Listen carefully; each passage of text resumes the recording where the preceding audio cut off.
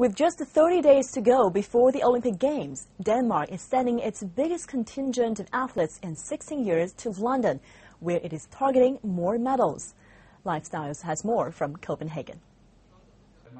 The Danish Olympic Committee officially launched its campaign for London Olympics 2012 Wednesday. According to the country's Olympic Federation, Denmark is sending its biggest contingent of athletes in 16 years. About 112 athletes have been selected to represent the country in 17 separate disciplines. We have qualified more athletes than before, and especially since Beijing, where we were 84 athletes, we will now be more than 112. And we see it as a sign of the standard of Danish top sports at the moment. We feel that there is a lot of good work being done in our federations. We have good trainers, we have some good athletes at the moment, and they have been good enough to qualify for the Games. So we have a larger team, but also a team that seems to be stronger than 4 years ago. The country also revised its expected medals tally to 8, up from the 7 medals that was earlier forecast. We won 7 medals in Beijing 2008, but just today we announced the medal target of 8 medals for London. We have 17 sports in London.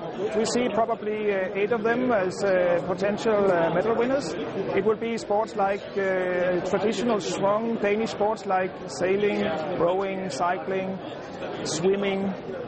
Also some other sports, canoeing, badminton, where we have a traditional stronghold in international sport. Moreover, the contingent will be led by Kim Krae, who won silver in the 2-man kayak event at the 2008 Beijing Olympics. He will carry the Danish national flag, the Dannebrog, at the Games opening ceremony on July the 27th.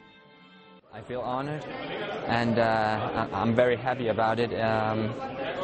Really looking forward to go in front of the Danish team at the opening ceremony. It's just really a great honor.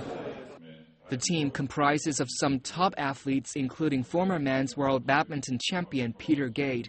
For him, London will be the last Olympic game in his sports career. Well, there's no doubt, this is going to be my final and last Olympics. There's a lot of emotions, a lot of thoughts going on with that. Some parts of the qualification has been very good, and some parts, for the last 5 months I have been struggling with some injuries, and I have an age where I have to be very careful. But beside all that, I want to focus on doing the best I can at this Olympics. How far I can take that, we'll have to wait and see. At the moment, all my focus is on my daily practice. Some things are moving in the right direction, and it's a nice feeling. We're getting closer, and no matter what, I'm going to enjoy this for my final Olympics. The London Games also mark the first time that both Denmark's men and women's handball teams have qualified for an Olympic tournament. The men's handball players have won the European Championship in January 2012. The final list of selected athletes will be released on July the 8th.